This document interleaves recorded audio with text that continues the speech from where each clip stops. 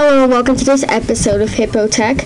As everyone knows, in Windows XP and Windows Vista, it gets very annoying how if you're typing up a paper like this one from an article on the internet or something on the internet, you have to keep flipping back and back and back unless you adjust it yourself, and even then it isn't really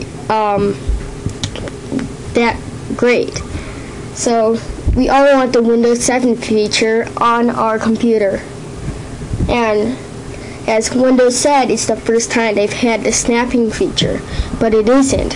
What you do is you right-click on your taskbar and you go to Tile Windows vertically.